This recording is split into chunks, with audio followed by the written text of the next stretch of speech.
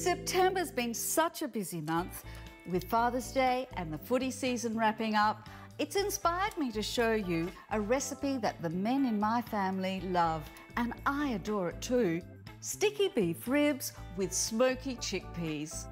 Ask the butcher for these asado cut short ribs. I think they work best because they're so meaty. Into a saucepan, we start to make the master stock. 1 cup of soy sauce, a cup of Shaoxing wine, sliced ginger, a piece or 2 of orange peel, a cinnamon stick, 10 coriander seeds, and 4 whole cloves.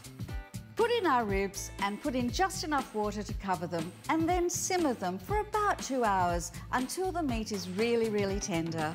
And that will give us time to make our chickpeas. I'm using Pankara from the Clare Valley, and they'll have a beautiful smoky flavour from Barossa speck and some smoked paprika. Warm some olive oil and fry the speck and onion until it's nice and soft. Then add a bay leaf, sage and some rosemary leaves. Pop in a teaspoon or so of smoked paprika and some chopped tomatoes with all their liquid. Now, for sweetness, add some molasses, apple cider vinegar, chilli as much as you like, and salt and pepper. The exact amounts are all in the recipe. Cook that until most of the liquid has evaporated, and then add the cooked chickpeas and cook until it's all quite dry. Your end result will look like this.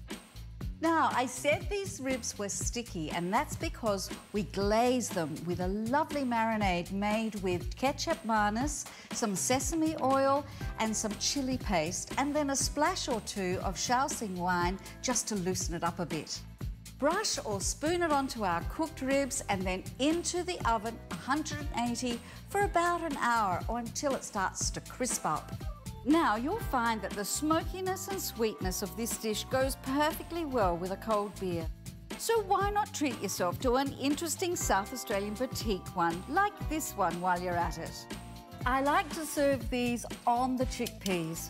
Oh my goodness, what a marriage made in heaven. Now, pour on a little bit of the extra glaze and sit back and wait for the applause.